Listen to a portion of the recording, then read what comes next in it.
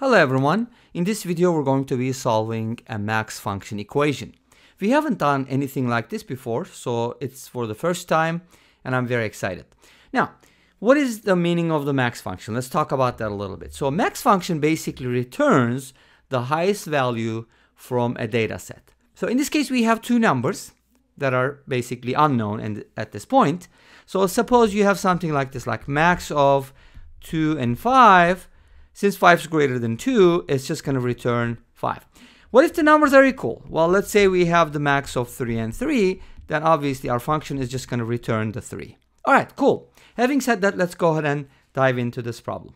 Now, we are given that the max of x plus 1 over 3 and x minus 2 over 5 is equal to x, and we're supposed to solve for x. So how do we go about solving these kinds of problems, right?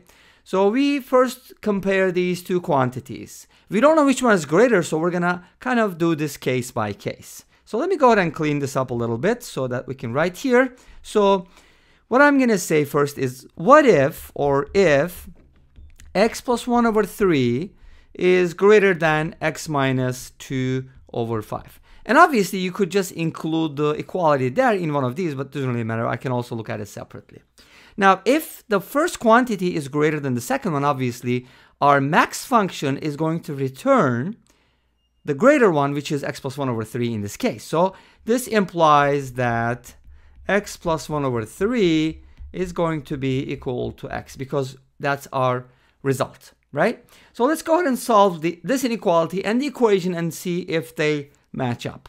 So I'm going to go ahead and cross multiply here because 3 and 5 are positive quantities. 5x plus 5 is greater than 3x minus 6. Subtracting, I get 2x is greater than negative 11 and x is greater than negative 11 halves. So if my x is greater than negative 11 halves, then x should take that value. So let's go ahead and find that value. X plus 1 is equal to 3x, and then 2x is equal to 1, and this means x is equal to 1 half. Now, is this true? If x is greater than negative 11 halves, is x equal to 2? And that's a yes. So our result actually satisfies the inequality, which means it's a valid solution. So x equals 1 half is actually a solution of this problem. Okay, and you can definitely check that. For example, if you replace x with 1 half, you're going to get the following. So let's go ahead and do it.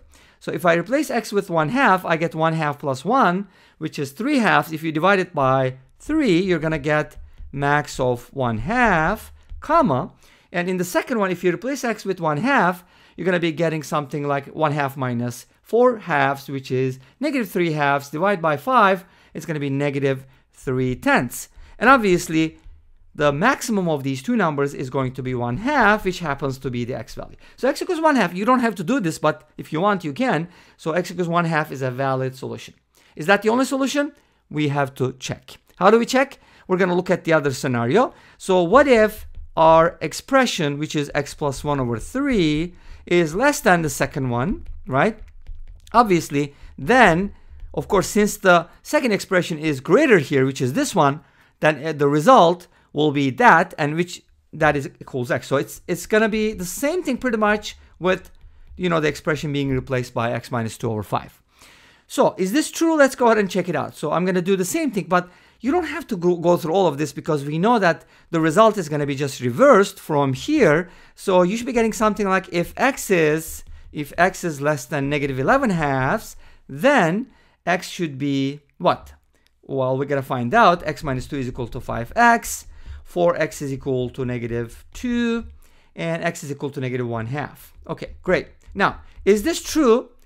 If x is less than negative 11 halves, then x should be negative 1 half. Obviously, that's not true because negative 11 halves, anything less than negative 11 halves can never equal negative 1 half because negative 1 half is greater than negative 11 halves. Does that make sense? So this is not a valid solution. Now let's go ahead and check what happens if these two quantities are equal to each other.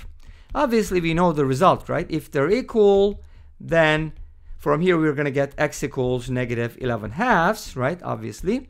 And is the result, and in this case, of course, it's not going to matter because we can safely say that since they're equal, So is it true also that x minus 2 over 5, let's say this we take as the maximum because it doesn't really matter, that needs to equal x. But we know from there that x needs to be negative 1/2 when, just from the above.